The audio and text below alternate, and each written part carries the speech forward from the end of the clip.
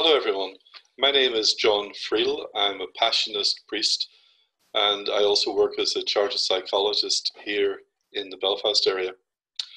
Just a word of thanks to the Care for Clergy team for inviting me to have an opportunity to have a few words with you on this website, and maybe to share a little bit about my life and my work and some themes that I think may be useful to look at as a reflection on living as healthy a life as we can, particularly, I suppose, in the light of all that's been going on this past few months. As I said, I work as a chartered psychologist in a project in Belfast called Daneo Human and Spiritual Development Services. And like everything, it says it all in the name.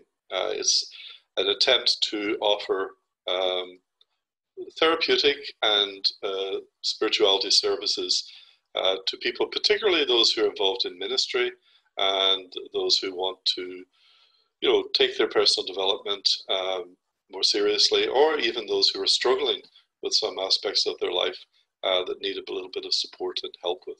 So it's a wide range of services, which include counselling, clinical supervision, pastoral supervision, and we teach the Enneagram, which is a personality typology. We also teach an instrument called focusing, which is a whole approach to the body and the spirit, to a person's psyche, and can be very, very useful for people. Most of this is done one-to-one, but some also in group sessions. People often ask me why, as a priest, that I'm preoccupied and working practically full-time in the whole area of therapy and psychology. And it's useful at times to be asked these kinds of basic questions as to why are you doing the things you do? It causes us to stop and think and reflect and to really ask, why am I doing this? And I think part of my answer is an awareness for me down through the years of the link between psychology, the human, and the spiritual. And how perhaps in the past, we have separated those, where we've elevated the spiritual and we've kind of downplayed and denigrated the human somewhat. And we've done that over the years to our cost. And we can see many historical examples, including things like the Inquisition, where, we have elevated the spiritual and we have become quite brutal with the human. So we really don't want to go down those roads ever again. And so I'm interested in the connection and the integration of the human and the spiritual. I'm motivated in some ways, or I'm guided in the very first book of the scriptures, Genesis, as a way in which that underpins this truth, put it that way. For example, in that first encounter between God and man in the story of Adam and Eve and God and the garden, poor old Adam sins, and he hides. He hides because he's ashamed. He knows he's done something wrong, and he's hiding from God. And God takes the initiative. He finds Adam, and on finding Adam, he asks him this question. He says to him, Adam, what have you done? Now, you and I both know that God knows everything. God knew precisely what Adam had done. What God was really saying to Adam is, Adam, are you aware of your life? Are you able to understand now how things have changed and what's happened and how we need to forge a new relationship in the light of all the events just now? So it's not a giving up on Adam, it's a petitioning Adam to tell the truth, to acknowledge what's happened, and to forge a new dialogue between himself and God. And right through the scriptures, you'll find many, many examples of this petitioning us to become more tuned in, more to pay attention more, to make the connections, and to speak out that truth in one form or another. When poor Cain killed his brother Abel, in the scriptures, God says to Cain, Cain, what have you done?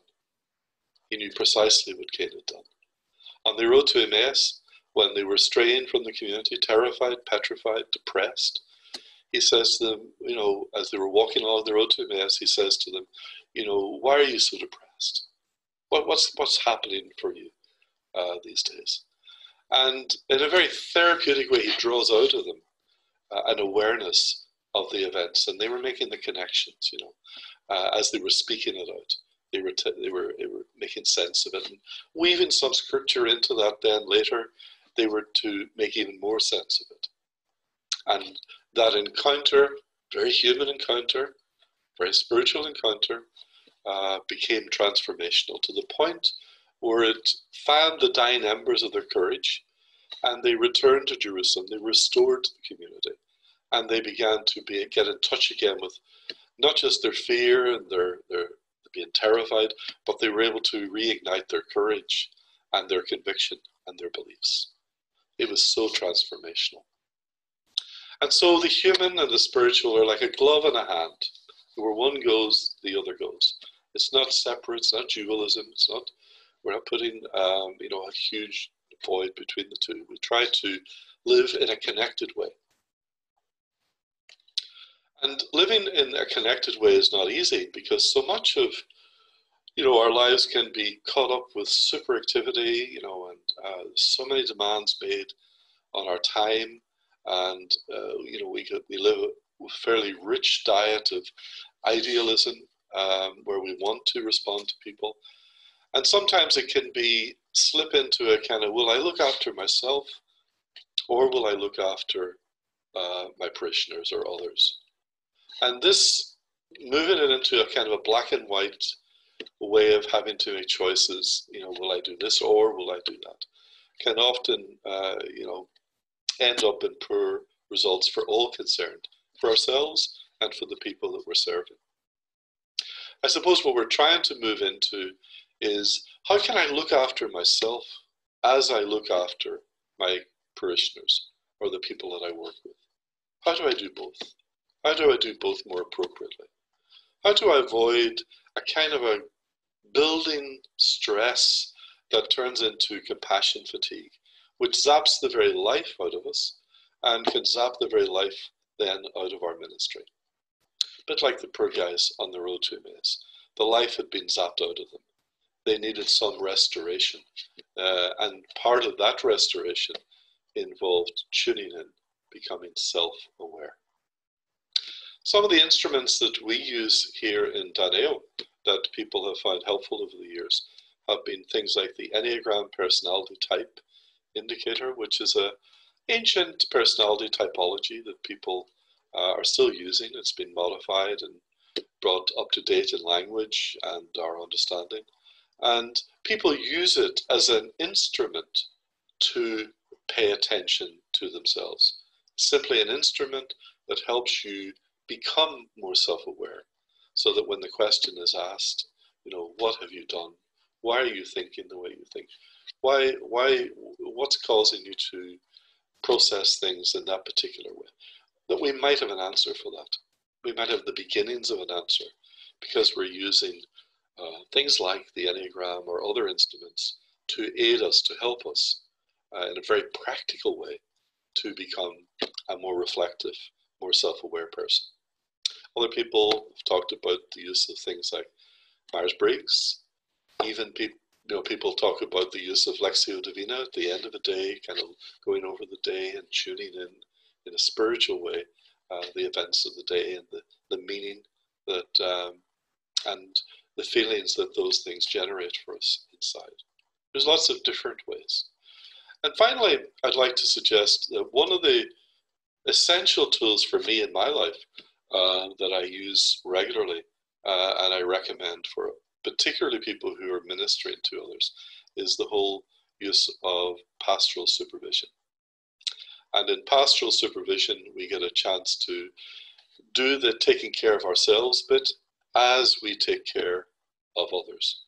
And in it, we find someone who's qualified and open to us to have conversations with on a regular basis, usually monthly.